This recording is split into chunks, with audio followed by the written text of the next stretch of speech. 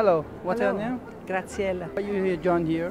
I'm doing because I'm a follower of His Holiness. He's my Yes. master. Yes. Yes. So what do you get the message from Dalai Lama too? Since many years, Yeah.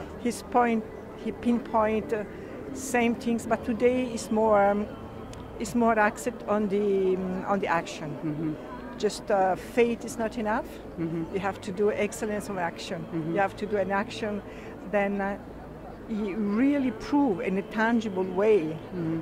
Then the faith is existing, Mm-hmm. but you need also to do it, prove this compassion, Mm-hmm. and just making tangible effect on the world. Mm-hmm. Specifically, I would say he's insist on the education, Mm-hmm. and more and more on this on the education, which is education with no religion, is beyond the spirituality, and just an education with secular ethics, where the human being at the center. So I think this one, and this morning I was talking to him, and again he told me that it is we have two choices.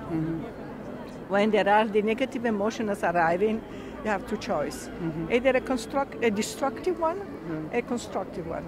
Disruptive, then you follow this emotion and you get your anger and you're happy for 10 seconds. But after, your body is not feeling well, your mind is not feeling well. Or you take in the other choice, the constructive place.